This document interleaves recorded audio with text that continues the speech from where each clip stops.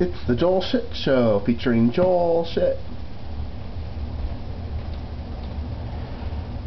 Hi, and welcome to the Joel Shit Show. I'm your host, Joel Shit.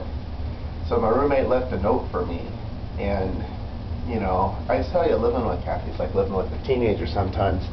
And for example, let's see if we can look at the note here that I have. That probably focused in pretty well.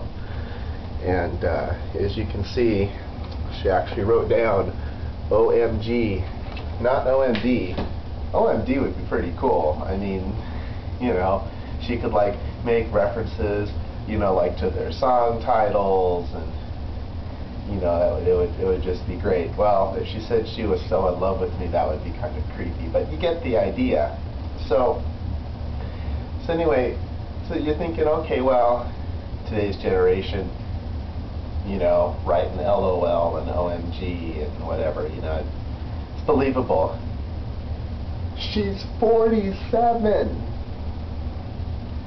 I really think that the internet has brought out a certain personality out of certain people, and it's not so much that the younger generation is more likely to use phrases such as OMG and LOL, but because they haven't been around as long and their character hasn't been developed as much, they're more susceptible for letting these influences take them over, which, you know, goes with the whole theory of kids are more impressionable than adults.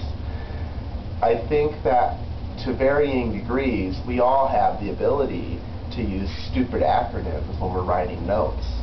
I just think that it's more prevalent in children because they've got less to compare it to, so it doesn't feel as weird to them.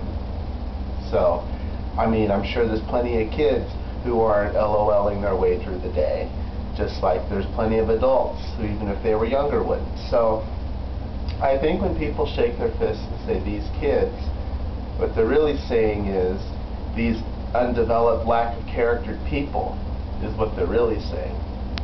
Now, I wouldn't say my roommate has no character. She's quite a character. I just think that she, for whatever reason, is just predisposed to using such terminology.